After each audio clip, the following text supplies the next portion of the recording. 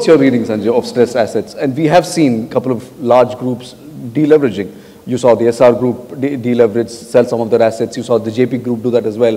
Do you see many of those stressed asset sales taking place? Yeah, I think you'll see sales because I think people want to rescue their reputation and they want to get on with life. But I'm not seeing any signs of true fair market value sales by the banks.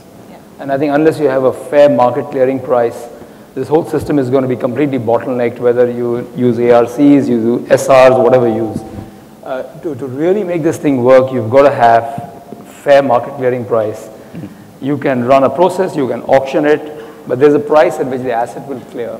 And I think every day that passes along, that price is getting worse.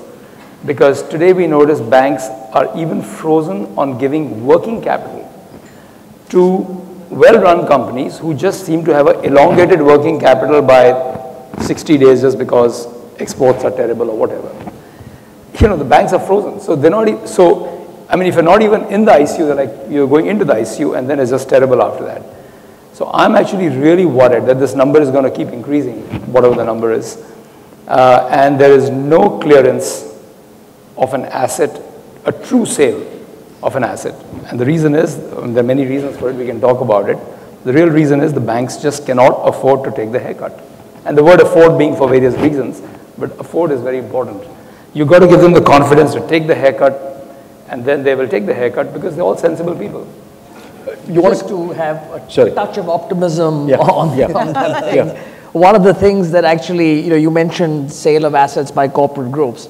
Actually, this is something we've been seeing for the first time where corporates are selling some of their good assets to delever. You've seen about 15 to 20 billion of that happen in the last year, which is about assets being sold to delever, which is about 10% of the number you had out there in terms of stressed assets. So that is something we haven't seen. I mean, the issue of banks doing is definitely an issue. Yeah, that's a fair point. Maybe I answered it the other way around, but corporates, I think, to save reputation, will do sales, whether it's significant majorities, significant minorities, or control. But I was commenting on, taking on from where Mintu left, that the banks have to lighten up the balance sheet and it has to be true asset sales.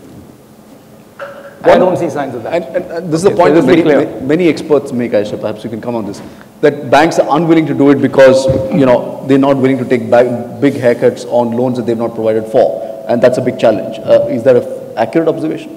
I mean, I think you haven't seen, as Sanjay has mentioned, you haven't seen banks doing it for a number of different reasons. I think, first of all, what would they be? Well, I think people need to just have the comfort that whatever decisions get made today don't get questioned, in the future. I think that's one issue.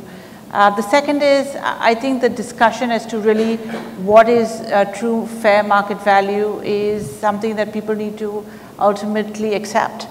Some of these companies are trading well below, the prices that people are comfortable with, or fair market value is potentially much below the prices that people are comfortable with. So I think it is something that is being debated a lot, I know, but we've not seen any real decisions getting made as yet. So I think there are a couple of things I'd like to add. So one, we've seen this story play out in Asia over the last 20 years. In the aftermath of the Asian financial crisis, you saw some countries that were much more proactive and much more forceful in cleaning up the banks. And if you look at the rebound in their economies and the fact that you fundamentally solved the problem and then moved on, was actually very convincing and very emphatic.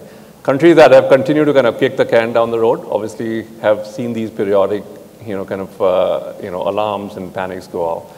Second, you got to recognize that, and again, this is something that we've seen repeatedly. The problem starts in the private sector. Now, you can debate as to, whether it's an economic downturn or whether it's, some factors that have precipitated the private sector crisis. Sure. Then the problem moves to the banking sector, and eventually you need a government bailout. It's the same thing that happened in the US. It's the same thing that happened in the EU. So I think if you isolate the problem and say that the banks, because of a variety of reasons, are not being able to solve the problem, I think you're really looking at a movie that's already kind of midway. Okay. So I do think that this problem needs eventually has to land at the doorstep of the government.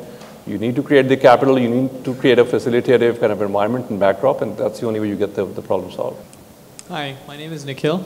My question is, what would you recommend, and this is really directed at, I think, Mintu and Sanjay, what would you recommend to the government in terms of allowing these stressed assets to be sold from banks' balance sheets? What are the few recommendations you would make? To the government. You're saying, what would we recommend to the government? I have to be very careful.